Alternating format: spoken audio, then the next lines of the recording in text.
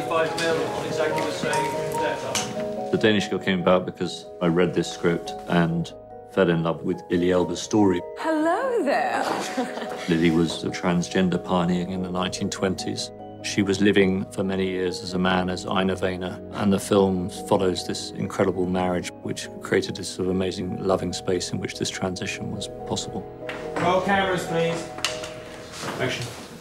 We knew when we went to Tom that he could really get at a story that is about love, a story that is about transcendence of love beyond gender. Background action! And he's such a great director visually. He shot the world of this film so beautifully. I felt the aesthetic of beauty was kind of central to the way these artists saw the world.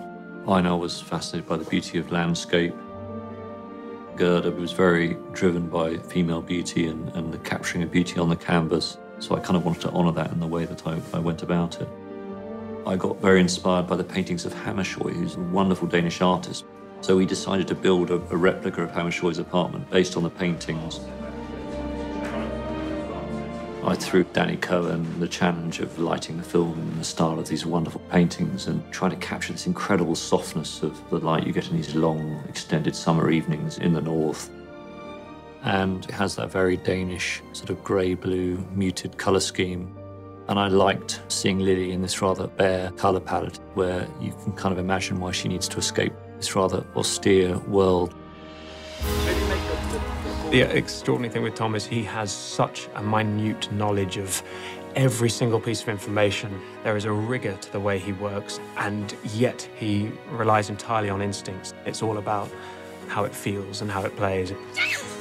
He's so alive. He sees everything. He has an attention for everything, and his attention comes from passion, and passion is a form of love. Tom has that emotional intelligence to treat a subject and their journey with the biggest delicacy and sensitivity. The fact is, I believe that I'm a woman. And I believe it too.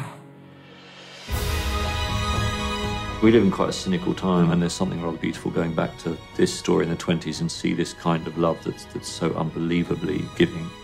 And that love is the great kind of force in this incredibly moving story.